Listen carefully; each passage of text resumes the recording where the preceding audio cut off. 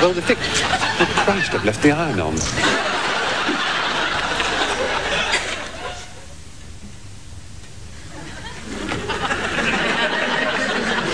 Hello, Control. Control? Are you all right? You appear to be taking your pulse.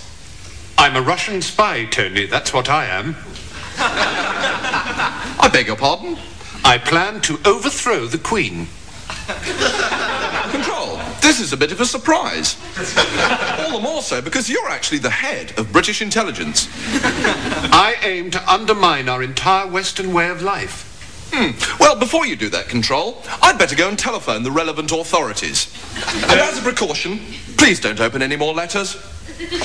Tony, I'm not really a Russian spy. Well, now, Control, you mustn't say that just to spare me the paperwork. No, honestly, Tony, I'm not. And you were right. I was taking my pulse.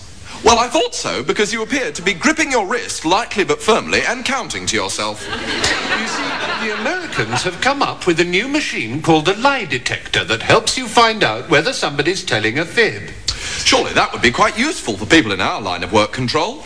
Exactly. It's based on the well-known scientific principle that when you tell a fib, your pulse speeds up. Gosh, how ingenious, but at the same time, how quite simple. Sadly enough, the machines are rather expensive to buy. Oh dear. Our American counterparts do often seem to have more money to spend than we do, don't they, Control? But Tony, I often say, what we lack in money, we more than make up for in British know-how. I'm not quite following you, Control. At a fraction of the cost, I've come up with this lie detector. Of course, a stopwatch. It cuts out the need for expensive and cumbersome equipment. That's quite right. I was telling a deliberate fib when I told you that I was a Russian agent. Ah!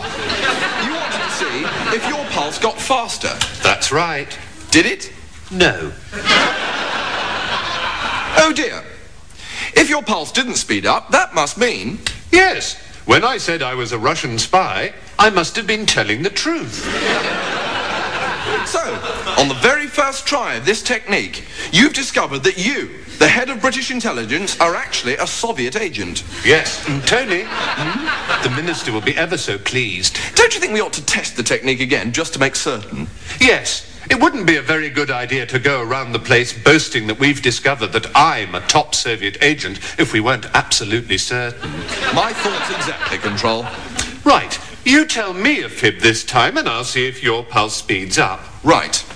I've got to think of something that isn't true. Oh yes, I know. My name is Susan Donovan. Well, that seems to prove it. Really? Yes, Susan, really.